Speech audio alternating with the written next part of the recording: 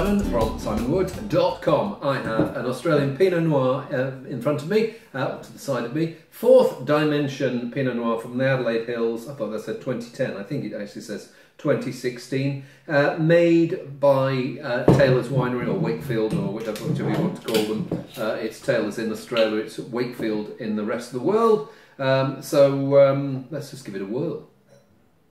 Well, there's a slightly minty eucalyptus edge to this, and it's juicy, ripe berry, and some veering towards the slightly stewed character. Not not that really pure Pinot fruit that you get in some wines, but here, yeah, just slightly cooked, hint of the medicinal, and similar flavours. There's almost a touch of toffee there, but then the finish you're left with has this slightly bitter edge, and I don't know whether that is bitterness of grape tannin or a touch of oak tannin there. There's something toasty lurking in the background that I'm not sure whether they needed. What I would like to have seen was, it feels like the person who makes this doesn't make Pinot Noir all that often. It feels almost slightly controlled, as if they've been afraid to let it run.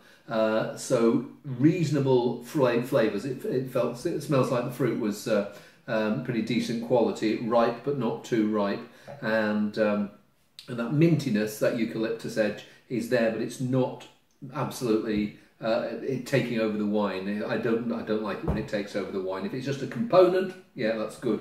But I would just like to have been the fruit to be in the hands of someone who's not afraid to be a little bit hairier and gruntier and gnarlier. So, okay, but, and it's not a daft price. I think it's about £9, so can't complain at that price. But I think there was a better wine to be made. So good, but could do better.